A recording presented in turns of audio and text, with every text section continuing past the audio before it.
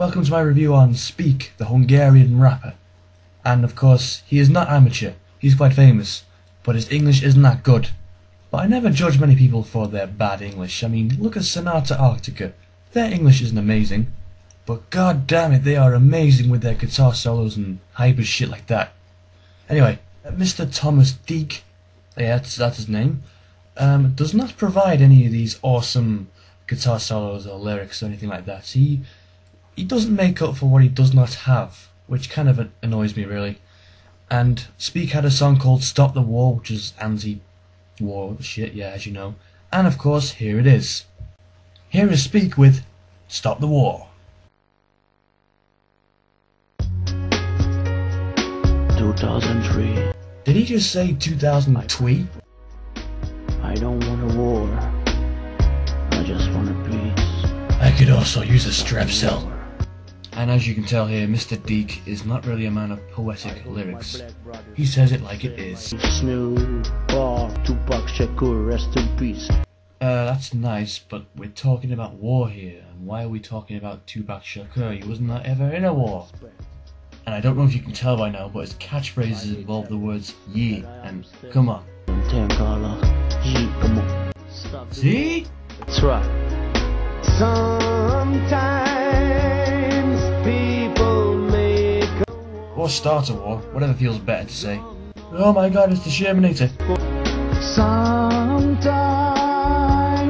Now get a load of this chorus, right?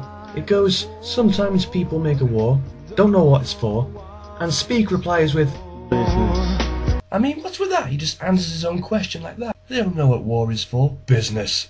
Oh. Well, that's like saying, How do I breathe without you? use your lungs. Yee, come on. Yee, come on. Don't start a war. Yee. That's my message of hope. Anyway, now, we've got the chorus singing buddies an octane higher. How wonderful is this? Sometimes people make a war.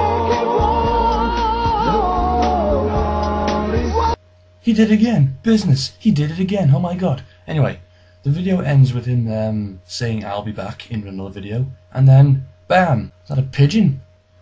Anyway, I'm not going to judge him on that one. There's still more to come. This one's called Hold On by Speak, but at the beginning of this one, he's promoting his song by listening to it on his own music player. You're quite sad, aren't you, Mr. Speak?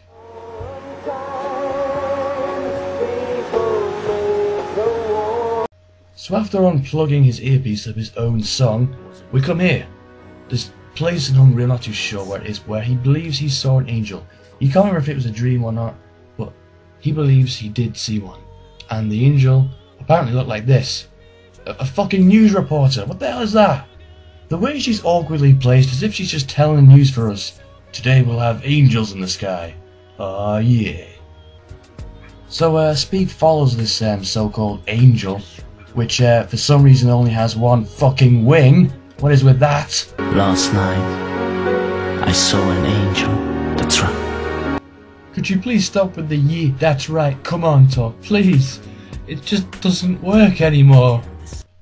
Anyway, this guy's name represents his quality. I mean, from what I'm hearing, it's professional. From what I'm seeing, like that, it is amateur in every single way. Thank you. What the? Thank you? Thank you? There's a limit how bad your English has to be at some point. Peace.